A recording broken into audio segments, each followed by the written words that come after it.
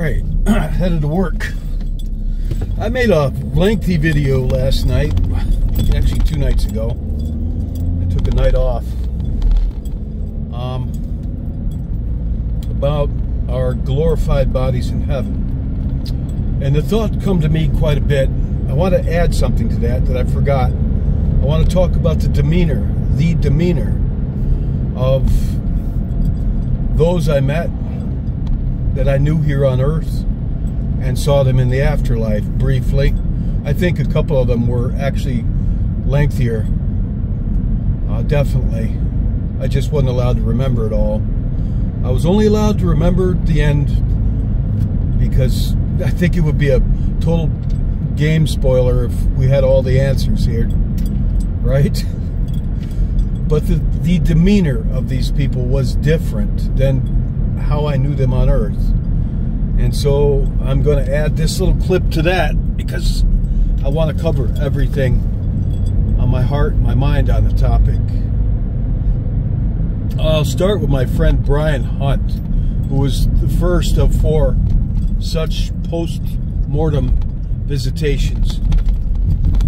On earth, I mean, he was 18, he lived in a garage, he was a rough and tumble kind of guy.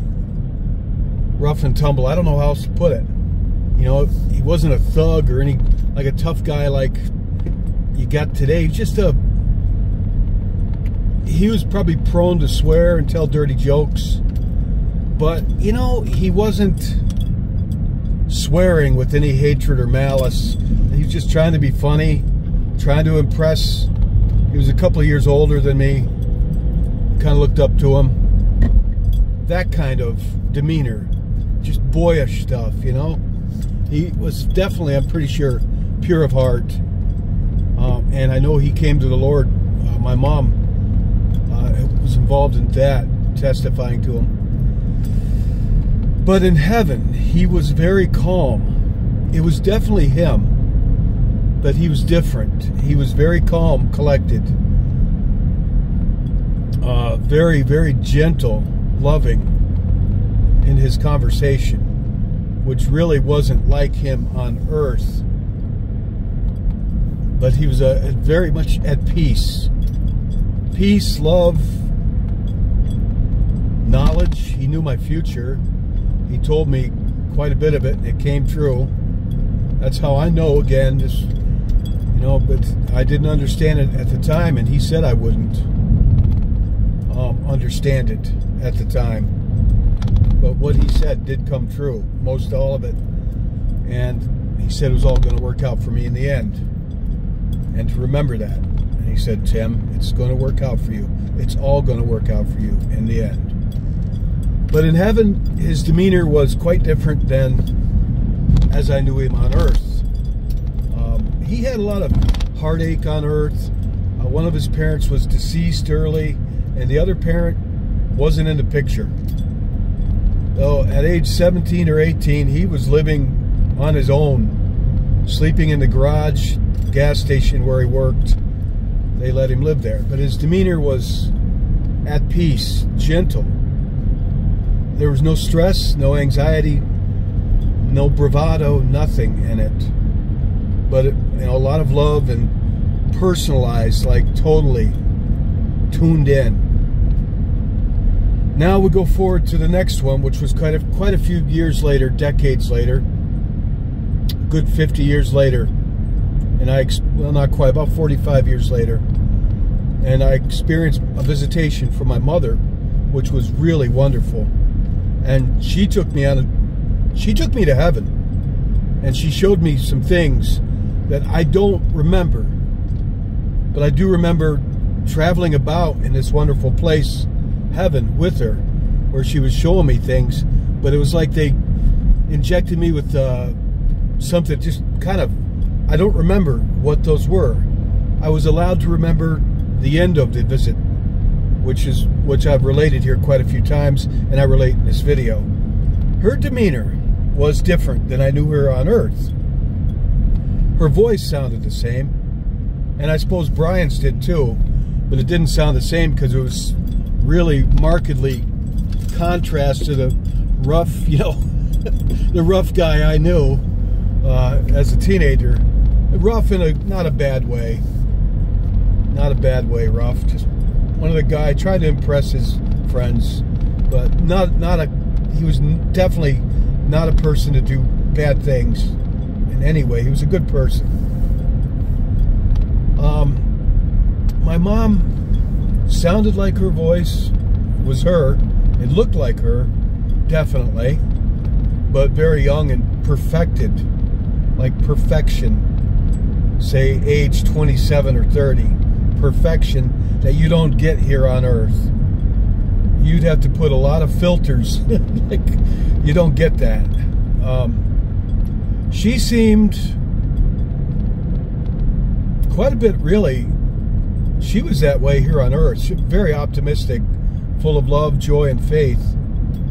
Not so much peace, because she had a lot of problems, like we all do here. And I didn't sense, was she my mother? Do those role models still exist? I don't know. She definitely remembered me and loved me. She seemed a little different, but not in an off way. I would say her demeanor was, I'm not sure how to put it in words. At peace. None of the conflicts that we have here. You know, we're like, I think that we as souls and individuals here, I think we are like combat veterans in a war zone with so many things going on here. I don't care who you are.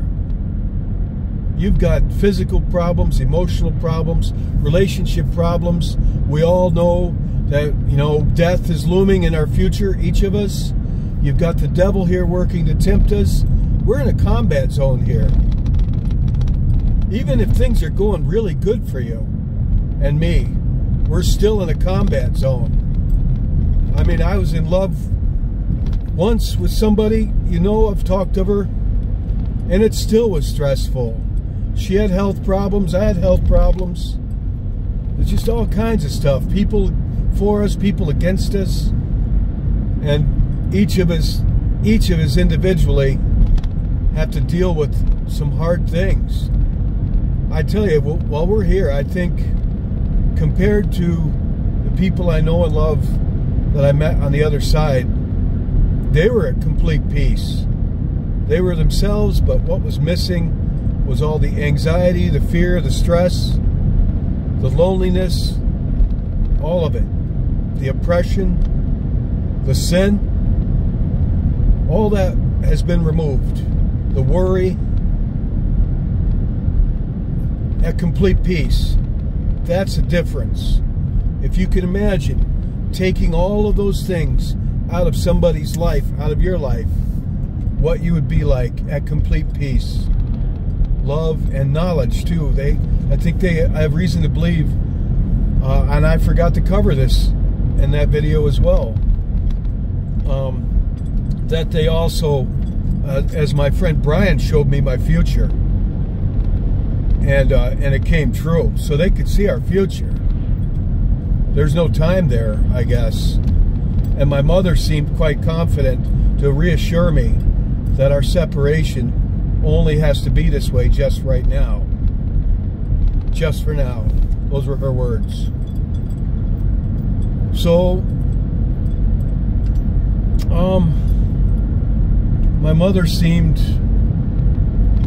in her glory. I mean, peace, joy, love, complete absence of all the negative things that we go through here, to include sin and making mistakes and doubt and all those things, anxiety, all of it's gone. All of it.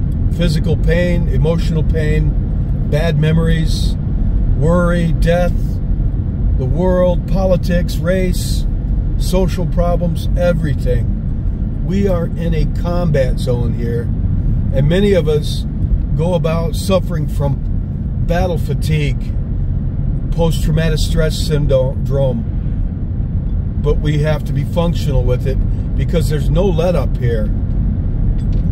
There's no let up. Even our sleep sometimes is full of bad dreams, waking, even a peaceful sleep, and you're back in the war called life on Earth.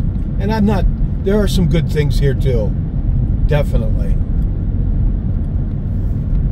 So there was a difference in their demeanor. Now Jen, I hate to bring her up here.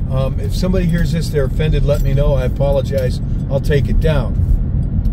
I don't think she was in her glorified state yet. And I'm not here to talk about purgatory or things like that. I don't really know. But she wasn't tormented either, or in hell at all. And I'm certain if she was in control of the Dark One, he never would have let her come here to tell me she loves me and that I need to move on with my life, to get on with my life. You know, that wouldn't have happened. So I'm confident she's in a good place and she's under God's care. Perhaps she's in her glorified state now. She just, the visitations with her were different than with my mom and Brian, who were in heaven. And she was very desperate to tell me she loved me, which I really, really am grateful for that. It's kind of rare when they come back to do that. She did it. And I got the impression that it was not easy. And when she told me she loved me, I had to experience that by seeing her death, that she was laid out on a mortuary table, covered in a sheet first. And like with my friend Brian, I had to experience his death, where it started out where I saw from his vision, his eyes, the car at nighttime as it came towards him with the high beams on, and then suddenly it was off the road in front of him, and that was his. They said he was killed instantly. The guy went off the road. He was drunk. So I had to experience his death as well. I don't know the reason for that, but those are some common things that I forgot to mention also in the video. I might just remake the video. There's so much to it that I wanted to cover. I don't really think of time limits. She looked fine. I talk about that. She looked just like herself on Earth. The same clothes and such. She seemed desperate to get the message out to me. And it was really, all she was able to do was get one sentence out in each of them. Tim, you need to move on with your life now. And Tim, I love you. That's it. And I think it took a great deal of effort. And again, both times with my mother and her, before preceding these visitations, I had hauntings going on, definitely,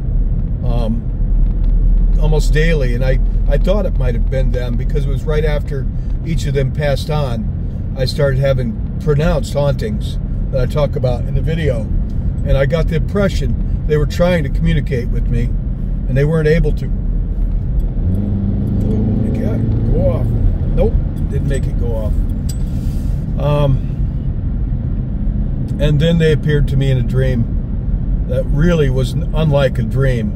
There is a huge difference between a visitation and a dream. And if you've ever had one of these, you know what I'm talking about. It's two different things. I mean, definitely. I can't prove it. Nobody can. So, you know, believe whatever you want. That's fine. I don't take any offense to anybody that doesn't believe me. But my mother and Brian's demeanor in heaven it was them. It was undeniably their personality and a perfected body that they were in. And there was them minus all the stress and things of this earth, except the thing that of this earth that they took with them, both of them, obviously, was their love for me. That lives on. And it occurred to me, that's why we must forgive people while we're here, because we can shed all the negative things that have attached to us here. You know, it's just part of life. But I think being angry with people on this earth, that's not a good thing to take with you. I think it's a stain on our souls that we need to remove while we're here, and do that through the prayer and suffering and with Jesus Christ as the example, and to give us power. So that's very important to forgive people here, and it's not always easy. I still struggle, and I pray about it, and I struggle. I want to have a spotless soul when I leave here, and I will through Jesus Christ. And my dear friend Jen, I think she was still attached to the world, and I know when I knew her, when she was with me, that she did not handle death well. When she saw somebody grieving, she would cry. She really was a very tender person. Like I said once, a friend of mine died that she didn't know of quite suddenly. A farmer, a good man, a Christian man, passed on quite suddenly in his barn of a heart attack. And she was crying over that. And I said, why you didn't even know him? And she said, I don't handle death well. I think after she passed on, she must have saw me grieving and heard me grieving hard. And I think before she could move on, hopefully to what God had for her, she felt that she needed to come to me and let me know that she loves me and that I need to move on. To comfort me and to let me know I need to move on. And I need to take those good words and couple them with the message my mother left me with on the visitation, was that it has to be this way just for now. So that goes for her too. And we'll see our loved ones again when we're out of this battleground called earth and mortal life, when our service here to the Lord has been completed. And that's that. I don't know if I'm going to... That other video is 50 minutes long. This will be the longest video I've ever made, but I want to make sure I add these things. Thank you. God bless you.